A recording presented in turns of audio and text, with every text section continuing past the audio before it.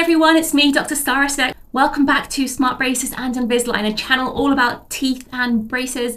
In today's video, I'm going to be covering everything you need to know about vaping. And crucially, I'll be discussing 3 chemicals in e-cigarettes and their effects on oral health. I'll also be talking about vaping and its effects on braces and Invisalign, so do make sure you stay tuned right until the end. This will be a really interesting video, so keep watching. So let's take a closer look at the components of e-cigarettes and possible dangers associated with them, particularly in relation to our mouths.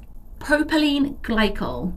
Propylene glycol is one of the major components of e-cigarettes. Commonly, it's used in food processing, and it can be found in various edible items such as liquid sweeteners, ice cream, and whipped dairy products. Propylene glycol, or PG, is a colourless liquid that has a fairly sweet, faint taste. When used orally, it breaks down in your mouth into acetic acid and lactic acid, and propionaldehyde.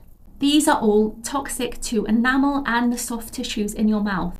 In addition to this, PG attracts water. It's what we call a hygroscopic product. This means water from your mouth bonds to the PG, leaving your mouth dry, which causes something called xerostomia or dry mouth. And dry mouth has been linked to other conditions such as oral cavities, gum disease, and halitosis or bad breath. Saliva in your mouth almost acts as a bath, constantly rinsing your mouth, clearing away bacteria, clearing away food debris, refreshing your mouth. And if you have a reduction in saliva production, then it can cause all of these problems that I've just mentioned. A few other major components of e-cigarettes include vegetable glycerin and flavourings. Vegetable glycerin is colourless, odourless, and again, sweet tasting liquid. And it's used in a whole range of products, including medical, pharmaceutical, and personal care products. It's 60% as sweet as sucrose, but it isn't metabolized by the bacteria in our mouths, so it actually doesn't cause tooth decay. However, what studies have shown is that vegetable glycerin combined with the flavourings in e-cigarettes produce a 4-fold increase in microbial adhesion to enamel. So what this means is bacteria in your mouth adhere to your teeth more easily due to the vegetable glycerin and the flavourings. This allows more cavity-causing bacteria to adhere to your teeth, causing the teeth to get softer, and it can contribute to quite rampant tooth decay.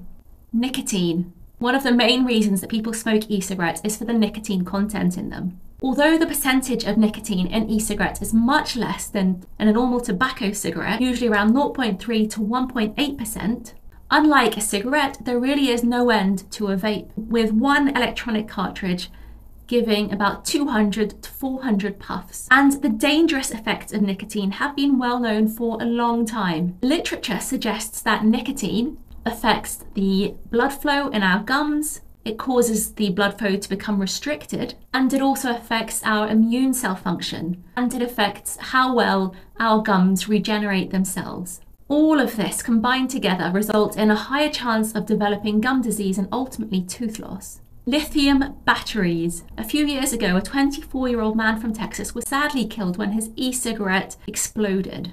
Now, although these types of deaths are really sensationalized and very rare, the problem lies within the vape pen and the lithium batteries overheating and exploding. One study found that there were 195 adverse events between 2009 and 2016 due to e-cigarettes. These injuries are usually serious and can lead to major disfigurements, as shown here. So ultimately, what we can see is that whilst e-cigarettes does have its use for people that already smoke and are trying to quit, it unfortunately can also attract people that may have never even considered smoking, and it isn't particularly healthy for our mouths. How does this all affect you if you're having braces or Invisalign? So let's take a look at Invisalign. There are really 2 main issues with vaping and Invisalign. Firstly, your aligners can stain. And secondly, you need to be wearing the aligners 22 hours a day for them to be effective. And if you're always vaping and taking them out, then it's going to affect your treatment progress. If you are vaping, then you do need to remove your aligners when you vape. Alternatively, you could consider this as an opportunity. Smoking, as we know, is a habit, and you'll only stop if you replace it with another one, like wearing your Invisalign trays. And how does vaping affect braces? As I discussed earlier, it can contribute to tooth decay, gum disease and staining. So it really isn't a good idea to vape while you have braces. Whilst vaping can certainly have its advantages and it does help some people, it is something that needs to be treated with caution and care. Thank you very much for watching, everyone. I hope you found this video useful. If you have, please do give it a thumbs up and don't forget to hit that subscribe button and the notification button underneath to make sure you receive updates to all of our new and fantastic videos. Thanks very much.